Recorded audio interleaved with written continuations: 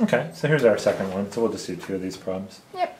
And this has to do with a bike helmet, a bell, and a lock. We just had to deal with that for your school, right? Yeah. Cool. So it says these signs tell about some items for sale. The same items have the same prices. What do you think that means?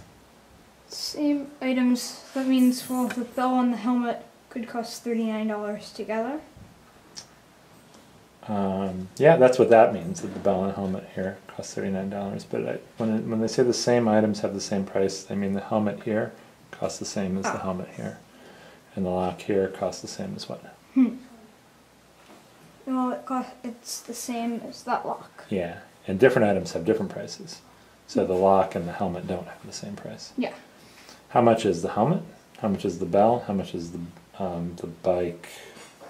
Helmet? What? Lock, probably. And then there's this quote from Albert Einstein down here: "Don't worry about your problems with mathematics. I can assure you mine are far greater."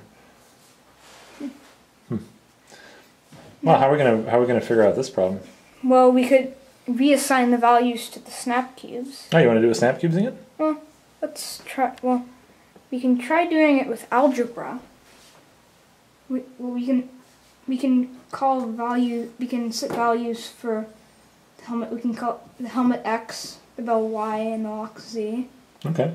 So then we can say the helmet, well, X.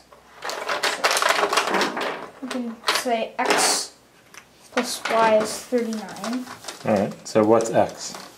X is the helmet. Okay. So tell you what. Why don't you write what X, Y, and Z are, and we'll move to the whiteboard. Okay. Okay.